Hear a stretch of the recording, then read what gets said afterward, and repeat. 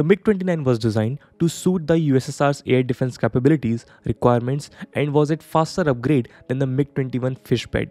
Poland is trying to sell MiG-29 eagerly to Ukraine because of several reasons. One of the reasons is that Poland is attracting global attention by mulling this deal.